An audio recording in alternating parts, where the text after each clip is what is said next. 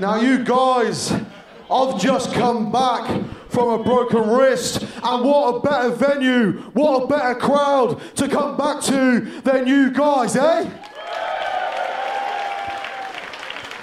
Now let that be a message to everyone at the back in Progress Wrestling. Ricky Knight Jr. is here this year. This year is going to put my names above everyone else's.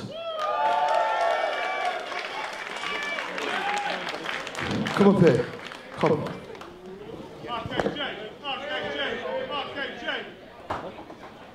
Now, Axel, you are one tough son of a bitch. You have been in the ring with the very best this industry has to offer. And sometimes, most of the time, you got the job done, but not tonight.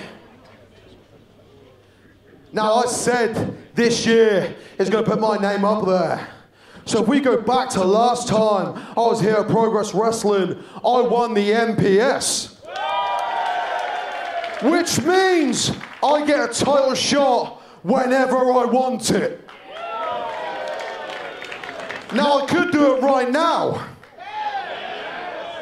Or next time we're back here, the 26th of February, not only is it a great day because we're back here, but it's also the best day of the year because it's my birthday.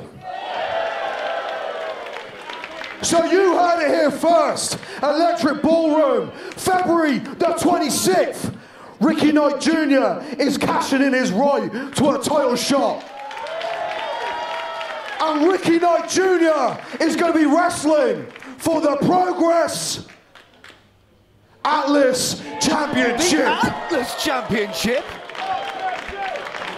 So big Damo, you see what I've done to your boy. February the 26th, Ricky Knight Jr. will still remain unpinned, unsubmitted in Progress Wrestling, and Ricky Knight Jr. will walk out and the new Progress Atlas Champion. Because big effing Damo, if you think you're bad, then Ricky Knight Jr. is worse.